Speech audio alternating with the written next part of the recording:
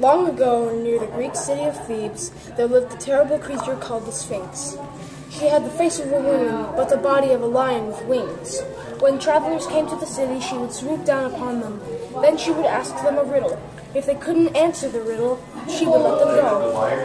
But if they couldn't, she would eat them. So far, no one can answer the question. Everyone in Thebes lived in fear of the monster. Then one day, a very smart and brave young man named Oedipus was on his way to Thebes. When the Sphinx saw him, she smiled, for she thought that she would soon have a tasty snack. "Answer this riddle," she said to Oedipus, "or meet your doom. What creature goes on 4 feet in the morning, 2 feet at noon, and on 3 feet in the evening?"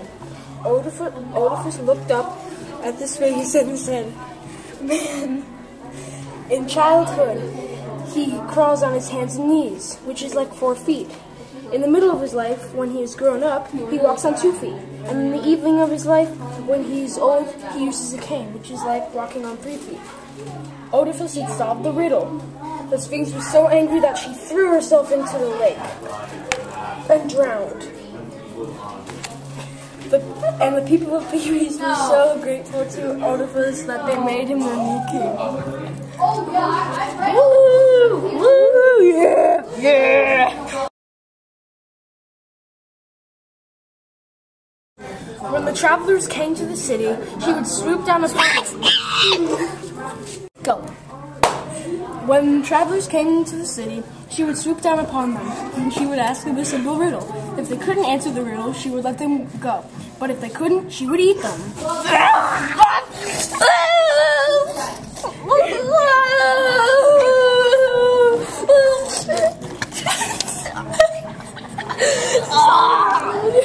Sphinx was so angry that she threw herself into the ocean and drowned. Oh crap, I messed up!